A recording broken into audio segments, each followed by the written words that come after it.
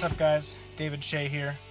I got the E90, and as any of you guys watching this video know, trying to remove this thing is kind of a bear. You know, online you'll see you can take like a butter knife or some kind of tool, and there's these little hooks right here that you gotta press down on the inside to get this thing off, and it's a pain in the butt. Anyways, I found an easier way, so let me show you. Okay, so if you notice right here, this peels down just a little bit. And so if you actually get your hands in here, like so, and you find those two hooks, you can press them in, and got one.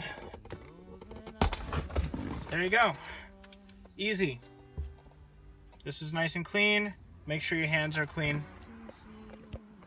Thanks for watching.